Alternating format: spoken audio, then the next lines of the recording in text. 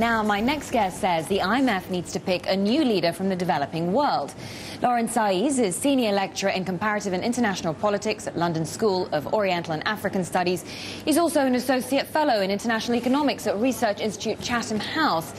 His research focuses on economic reform across industries in developing nations. I'm pleased to say he joins me now to discuss the succession race at the IMF. Of course, one of our top stories throughout the morning. Thank you so much for coming to speak to us. So, Christine Lagarde seems to be emerging as the leading contender, at least from the European side. You know, you've got European heavyweights applauding her expertise, even her wit, her negotiating skills. Is she the right candidate?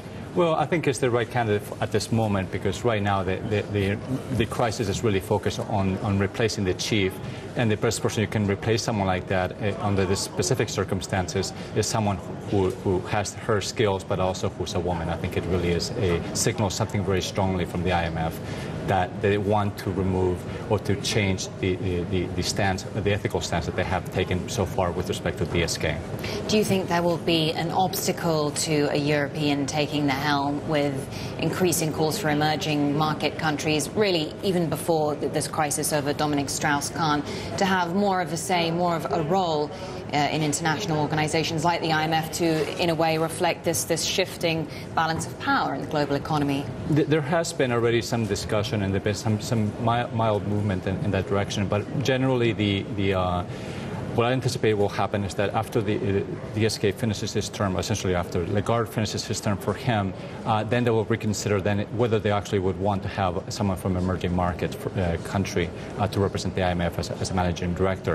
And that's not going to happen. I'm very pessimistic that it's going to happen because these institutions tend to be very conservative about these changes. And so since this has been put on them, it's not going to happen now, and I think it won't happen next year. But they'll discuss it, which is something that they need to do at any rate.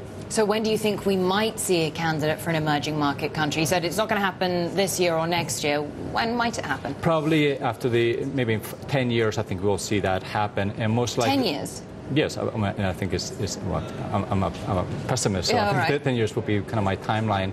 But I think that the most likely candidate who's going to be a strong challenger is from Turkey, and so Kemal Dervish is going to be the most likely contender after Lagarde finishes. You think he stands a good chance after Christine Lagarde? And actually also Turkey's current finance minister is saying that he would do a pretty good job too. What about him? He will be my choice. I guess someone from Turkey is interesting because you can still say that they're European. Yeah. At the same time, you have someone who represents an emerging market, and at the same time, you have somebody who has experienced the IMF from the other side. Because a lot of the developing countries have a problem with the IMF insofar that they think that they're too technocratic and they don't understand the realities of the domestic country from the perspective of the developing country. And so someone from those countries is likely to bring a new perspective.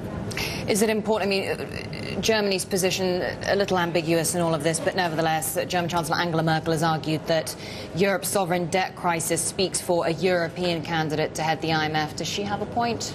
Not really. I mean, I think because if that were the case, then you would say, well, in the 1990s and the 1980s, you would need to have someone from Asia or Africa to be head of the IMF on the same logic. So I think it makes some sense for the position of stability of the Eurozone, but in the long term, I don't think it makes any sense.